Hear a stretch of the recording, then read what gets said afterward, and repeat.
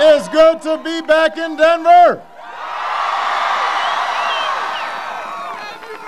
Can everybody please give Lily a big round of applause for the great introduction?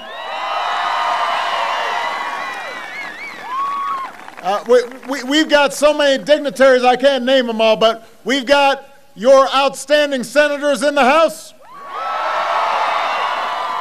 Your terrific members of Congress are here. Got our campaign co-chairs.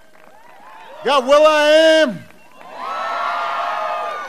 Most importantly, we've got all of you. Even though you had to get the winter coats out a little quicker than you expected. I love you back.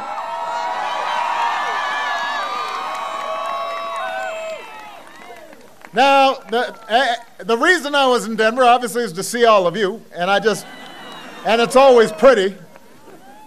But we also had our first debate last night, and you know, when I got onto the stage, I met this very spirited fellow who claimed to be Mitt Romney.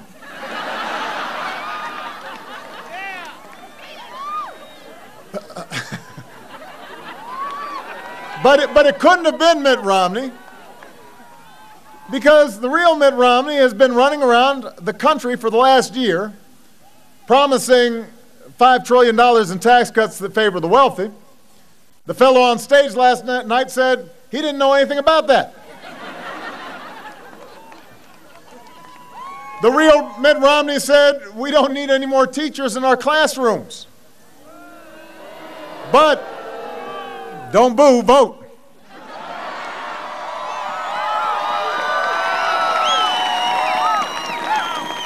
But the fellow on stage last night, he loves teachers. Can't get enough of them. The Mitt Romney we all know invested in companies that were called pioneers of outsourcing jobs to other countries.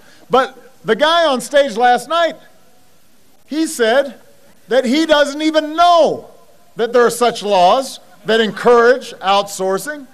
He's never heard of them. Never heard of them. Never heard of tax breaks for companies that ship jobs overseas. He said that if it's true, he must need a new accountant. Now, we know for sure it was not the real Mitt Romney, because he seems to be doing just fine with his current accountant. So you see, the man on stage last night, he does not want to be held accountable for the real Mitt Romney's decisions and what he's been saying for the last year. And that's because he knows full well that we don't want what he's been selling for the last year.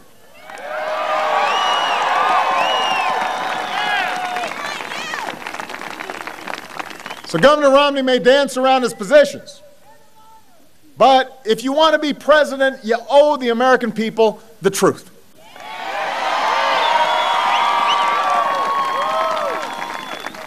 So here's the truth.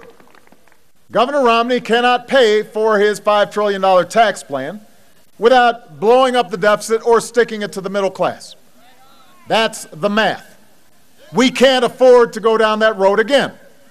We can't afford another round of budget-busting tax cuts for the wealthy. We can't afford to gut our investments in education or clean energy or research and technology. We can't afford to roll back regulations on Wall Street or on big oil companies or insurance companies. We cannot afford to double down on the same top-down economic policies that got us into this mess. That is not a plan to create jobs. That is not a plan to grow the economy. That is not change. That is a relapse. We don't want to go back there. We've tried it. It didn't work, and we are not going back. We are going forward.